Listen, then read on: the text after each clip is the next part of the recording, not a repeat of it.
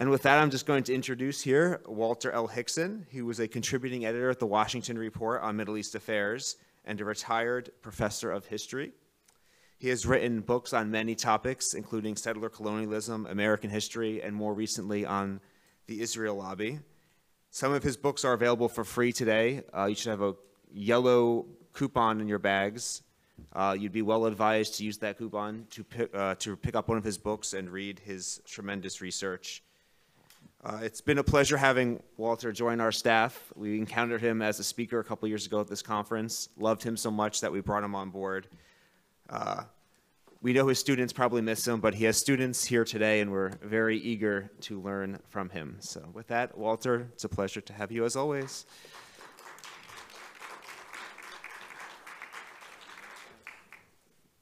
Thank you, Dale. Good morning, everyone.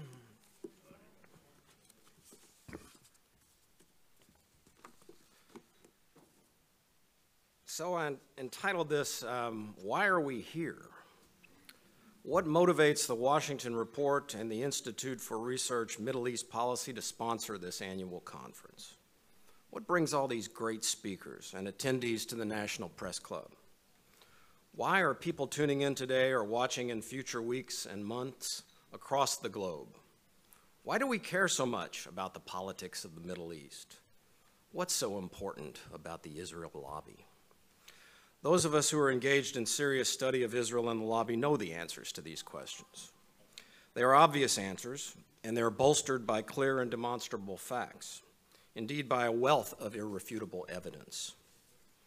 The truth is that the lopsided U.S. support for Zionism has fueled a long history of ethnic cleansing, indiscriminate violence, both within and beyond Israel's UN-recognized borders, and illegal occupation, a proliferation of illegal settlements, relentless police state repression, the emergence of a full-blown apartheid state, Israeli militarization from introducing nuclear weapons into the Middle East to worldwide arms trafficking, and finally, determined efforts to repress free speech and smear critics of Israel's egregious policies. While sadly, the United States does send military and financial assistance to other reactionary regimes, including some in the Middle East, no state receives remotely the level of financial and political support as the Zionist state. Israel, a tiny, highly developed country of some 9 million people, has received $146 billion in U.S. military assistance since 1948. This amount of non-inflation adjusted dollars exceeds that provided to any other country, and even to whole continents. The American funding, which today is doled out, no questions asked, at a $3.8 billion annual clip, is provided through an early dispersal arrangement that enables Israel to collect the interest on the money, an arrangement that no other country in the world enjoys. The figures of 3.8 and 146 billion represent, however, only the formal public allocations. By various other means, private contributions, as well as deep state and dark money coffers, Israel receives untold billions of additional American dollars. Make no mistake, this American financial largesse, combined with unstinting political support, enables Israeli apartheid and the violent repression of the Palestinian people. Americans must be confronted with the fact that their dollars are funding horrific human rights violations and war crimes in the Middle East. How can the United States, supposedly a bastion of freedom and democracy, provide so much unquestioned support, year after year, decade upon decade, to a militarized police state that routinely violates international law, demeans and marginalizes its own Palestinian population, and regularly dispossesses, incarcerates, and kills Palestinian people, men, women, and children, in the illegally occupied territories? The answer to that question brings us to the focal point of this conference, the Israel lobby. In Architects of Repression, my comprehensive history of Israel and the lobby, I analyze the evolution of the lobby in the context of Israeli national identity. Israel, much like the United States, is a congenitally aggressive settler colonial state. Both nations forged their national identities in a context of massive and unrelenting campaigns of ethnic cleansing of their respective indigenous populations. But the world changed dramatically from the era of 19th century American manifest destiny to the aftermath of World War II. In December 1948, in response to the virulent racism and anti-Semitism of the defeated Nazis, the United Nations ushered in a new era as it promulgated the Universal Declaration of Human Rights. Ironically, the declaration coincided with the Nakba, the massive Zionist cleansing operation in which more than 750,000 indigenous Palestinians were driven from their homes.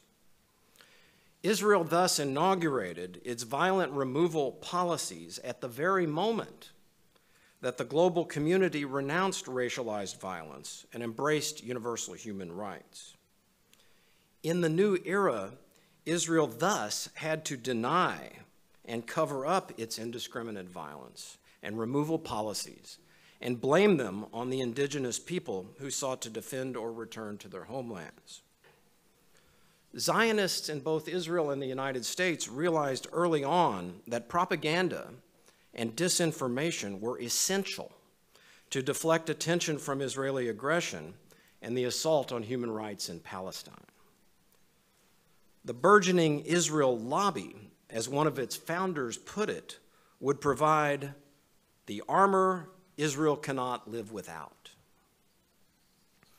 Very quickly, Zionists realized that they could capitalize on the horrors of the Nazi genocide to manipulate public opinion and to sway the United States Congress. Congress responded immediately by funding increasing numbers of Jewish refugees to flock to the new Israel and to displace Palestinians. By taking immediate command of the Congress, a command that has never been relinquished, Israel and the U.S. lobby went over the heads of the executive branch, the President and the Department of State. Both on the scene and in Washington, American professional diplomats well understood that U.S. policy was unbalanced and incompatible with promoting political stability in the Near East. The lobby overcame their opposition by manipulating both major political parties and beating back opposition from the executive branch whenever it materialized. Even a popular president with impeccable national security credentials, General Dwight D. Eisenhower, quickly learned that the President of the United States was no match for the Israel lobby. The lobby rang up victory after victory, establishing the United States as an uncritical and unstinting supporter of Israel at the expense of Palestinians, thereby ensuring that political instability, repression, warfare, and blowback on the American homeland would prevail in the modern Middle East. In the ensuing years, the Israel lobby expanded across the nation from its base in New York and Washington. Funded primarily by a handful of wealthy and predominantly Orthodox Jews, the lobby stepped up its propaganda and disinformation activities. These included letter-writing campaigns targeting the Congress, as well as the signature lobby practice of providing or withholding campaign funds to political candidates. Local Jewish federations linked hands with the centralized lobby directed by AIPAC and its predecessor organizations, as well as the Congress of Presidents of major American Jewish organizations, all in close coordination with the State of Israel. By the 1980s, after Israel's aggression had been responsible for 3 major wars, a blatantly illegitimate occupation of Arab territories, and an indiscriminate assault on Lebanon, the lobby accelerated its propaganda efforts. Incredibly favorable new tax cuts further enriched key supporters who poured money into the lobby while targeting and defeating the few who dared to criticize the Zionist state. Any critical reporting in the mainstream media was promptly subjected to orchestrated attack, which succeeded in exercising the desired chilling effect. New think tanks, like the Washington Institute for Near East Policy, ostensibly staffed by academic experts, were and remain today little more than fronts for the Israel lobby. Members and candidates for Congress learned to bow to the lobby, to give Israel everything that it wanted at the expense of Palestinians, as well as of fundamental human rights, yet to the benefit of their own political careers. Perhaps the best example is Mitch McConnell, who in 1984 narrowly defeated the Democratic incumbent senator in Kentucky. After the election, McConnell went directly to AIPAC and asked what he could do to receive the lobby's backing in future campaigns. AIPAC insiders assured McConnell that the lobby was bipartisan and would reward its supporters regardless of party affiliation. McConnell went on to become one of the most formidable power brokers in the history of the U.S. Senate.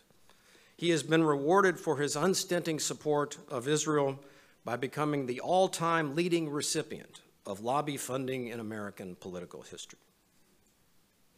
While exercising control over the Congress, the lobby also promoted what Norman Finkelstein dubbed the Holocaust industry, to exploit historic Jewish victimization and to obscure that of Palestinians. Recognizing that the United States is the homeland of Christian Zionism, the lobby systematically cultivated evangelical support, even from those who prophesied that Jews would be exterminated after the Second Coming. The lobby, you see, has no shame. As the Israel lobby metastasized, expanding its perennial campaigns of propaganda and disinformation, it assiduously promoted the image of Israel as a besieged innocent. Under this narrative, the modern and progressive little Jewish state merely strove to live and let live, only to be continually rebuffed by the fanatical and terroristic Arabs who thirsted to drive Israel into the sea. By reducing Palestinians and Arabs to nothing more than a terrorist bomb squad, Israel obscured its own aggression, as well as the racism and terrorism of most of its leaders, men such as Menachem Begin, Yitzhak Shamir, Ariel Sharon, and Benjamin Netanyahu. Demonizing Palestinians also facilitated the long-term and successful effort to finesse the mythical peace process. The bottom line in so-called negotiations was always to ensure that there would be no Palestinian state. Ironically, Israel is now confronted with the specter of a one-state solution, an outcome most Zionists desperately fear, yet one that in theory could enable the emergence of a multi-ethnic democracy.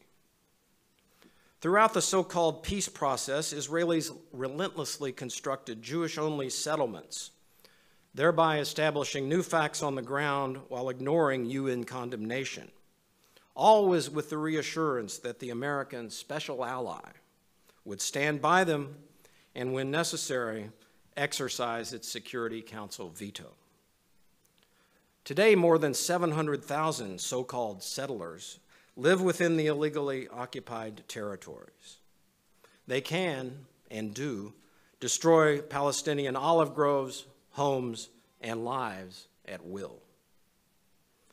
Throughout this history, Israel carried out indiscriminate warfare against neighboring states, including in recent times a series of massacres in the blockaded Gaza Strip. While Israel bombed, maimed, killed, and assassinated at will, the lobby continued to assert its outsized influence over American Middle East policy. Israel's supposed value as a key U.S. ally in the Middle East was vastly overrated. Its main accomplishment proved to be encouraging American intervention in a series of disastrous forever wars while fueling horrendous blowback at home and abroad. Today, Israel and the lobby are laying the groundwork for yet another war, this time targeting Iran. For the past 60 years, aside from the current hiatus due to COVID, AIPAC has shamelessly trumpeted its political clout through its annual conference here in Washington. In this truly pathetic display, Representatives and senators compete for the opportunity to prostrate themselves before the lobby throng in a hall draped with blue and white Israeli flags. The annual procession underscores that AIPAC is, beyond question, the most powerful lobby representing the interests of a foreign government in American history. In fact, it is one of the most powerful lobbies, period, on a level with the gun, pharmaceutical, and elderly persons lobbies. Fast on its feet, the Israel lobby continues to evolve. In recent times, faced with the palpable threat of the boycott, divestment, and sanctions movement, the lobby has responded with smears and coordinated attacks on freedom of speech. Not content with taking away the rights of Palestinians, Israel and the lobby want to take them away from Americans as well. Frivolous lawsuits and groundless assertions of anti-Semitism, assertions that cheapen the very real tragedies of Jewish history and distract from actual anti-Semitic acts, have become the order of the day. There is no depth to which the Israel lobby will not sink. Witness the relentless attack on pro-Palestinian students and the ethical cesspool that is Canary Mission.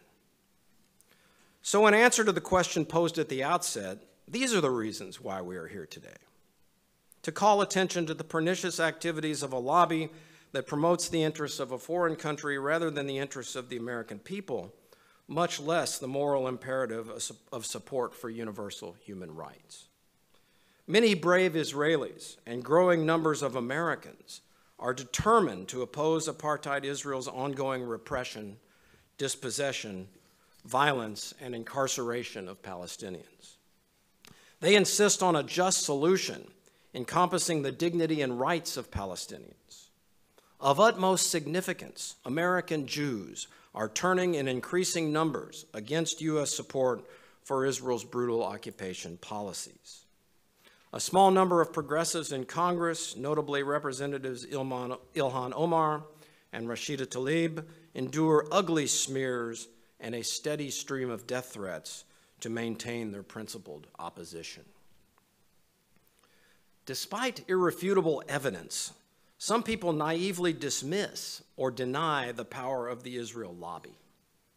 It is as if they think that nothing goes on in that multi-storied expanded office building on H Street, its halls filled with an ever-growing propaganda workforce. Do these knee-jerk deniers really believe that nothing comes out of the billions the lobby invests in propaganda, disinformation, lawfare, and smear campaigns? So we are here today to call attention to this deleterious force in American society and to insist that the death, injury, and injustice that it sanctions in Israel and Palestine be acknowledged and redressed. We are here today to do the work that should be carried out on a regular basis by academics, journalists, and think tanks, the vast majority of which are too unlearned or more likely too timid to analyze and report responsibly on the grave injustices as well as dramatic misappropriation of taxpayer dollars.